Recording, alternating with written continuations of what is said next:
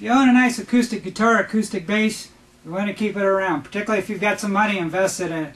One of the most important things you can do is make sure that you've got your case up to a certain humidity, particularly if it's during a dry season, such as winter, or if you live somewhere out where it's dry. Very important to try to keep the case humidity up. One of the things that you can do is buy an in-case humidifier. A lot of these have come to the market, but quite frankly, they're very small, and you may have to buy several of these to get the case humidity where it needs to be. A lot of folks seem to think 50%, 60, maybe even 75% humidity is where the case needs to be to make sure that that wood stays in good shape. But gosh, if you're taking a look at one of these in-the-case humidifiers, I took this one apart. Look how small the sponge is on this. Is this little sponge going to get that whole case up to 70% humidity if you want to get it up there? Most likely not. And particularly if these things are going for around $15, sometimes even $20 for these, you may have to buy several of these to get it up that humidity level.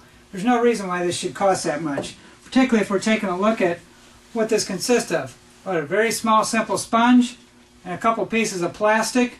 How much should this really cost you? Well, we've got a solution for you. For under $2, you can go to your local store and put something like this together. Let's check it out.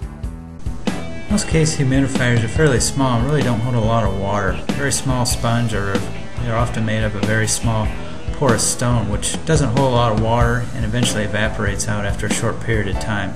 You need something that's a little bit more bigger, such as this. You only need a few things to create this humidifier. First, start with a low-cost travel soap holder, such as this.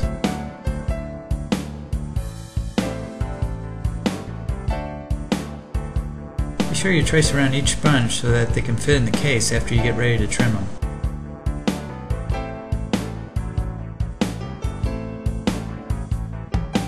Once you have both sponges traced, then you can start trimming them and get them ready for the case.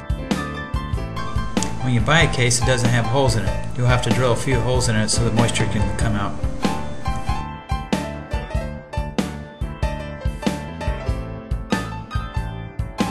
Last but not least, make sure you add water to the humidifier. This is such a nice humidifier, it can hold water sometimes for over a month. A lot of the off-the-shelf humidifiers won't hold water that long.